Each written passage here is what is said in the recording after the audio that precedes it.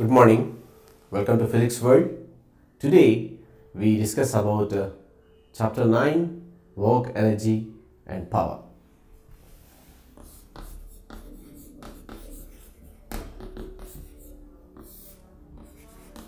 Work, energy and power. Every day in our life we do so many different types of works, starting from getting up from the bed, brushing, bathing, listening, writing, speaking, doing exercise. We do so many types of works. Suppose your examinations are coming, then every day and night you do lot of work by preparing for the final exam, and we say that you're working hard. Yes, all these are correct. But coming to physics, do you think that all these things what we discussed now all works? Maybe no. Then what is work in physics? Earlier classes we discussed that any physical quantity which is measurable can be taken into physics. Anything which is measurable can be taken into physics. So, if you want to say this is work, it should be measured. Then what is work in physics? We are going to discuss now. Work. So work means if you want to do any work, you should apply some force. Like in previous chapter, laws of motion, we discussed that if you want to change the state of a body, you have to apply force. So force is very important entity in work also. So work is defined as product of force and displacement in same direction. So force is represented by the symbol F. Displacement is represented by the symbol S. Work is represented by the symbol W. So therefore W equals to F into S.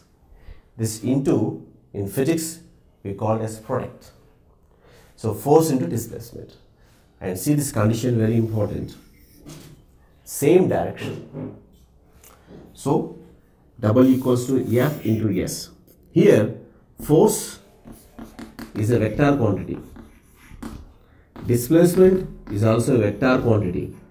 But work is scalar quantity. Work doesn't have direction. It is having only magnitude. Now if you take the unit of work in a SI system, let me tell you the SI system, then I will tell you CGS system. In a SI system, force unit is Newton, displacement unit is meter, and this Newton meter can also be called as joule. So SI system work unit is joule, and 1 joule equals to 1 Newton meter. Suppose think that if I say that I have done 200 joules of work, it is also equal to I have done 200 Newton meters of work. Both are same. Now CGS unit of work. Force CGS unit is dyne. Displacement CGS unit is centimeter. This dyne and centimeter can also be called as ergs. ERG, ergs. So 1 erg equal to 1 dyne into centimeter.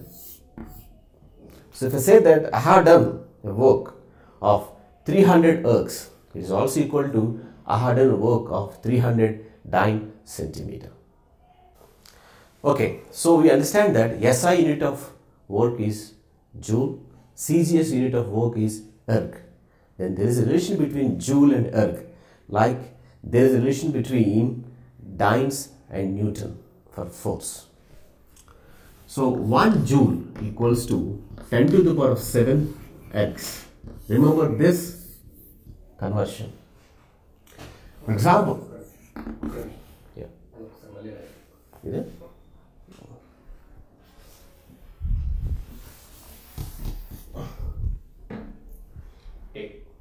So 1 joule equals to 10 to the power of 7 ergs. For example, a machine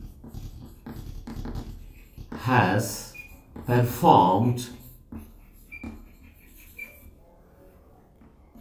200 joules of work is equals to a machine has performed 200 into 10 to the power of 7 ergs of work. So here these two are equal. Then what are different examples, other examples you can take? We say that this is work in physics. See these examples. There is a toy car pulled by a thread, using a thread. One person is pulling the toy car using a thread. Then, as it's using the thread, this is the thread in this direction.